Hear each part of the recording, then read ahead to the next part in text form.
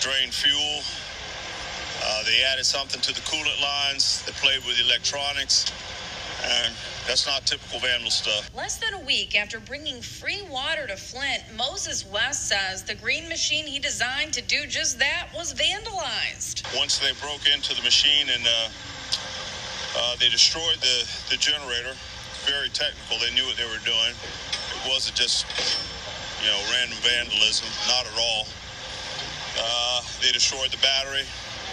They put metal in the fuel system. I saw that when I was cleaning the fuel filter.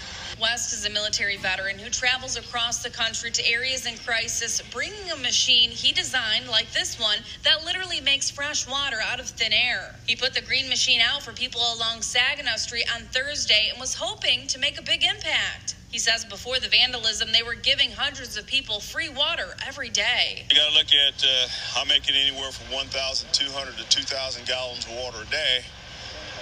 And giving away for free. That's a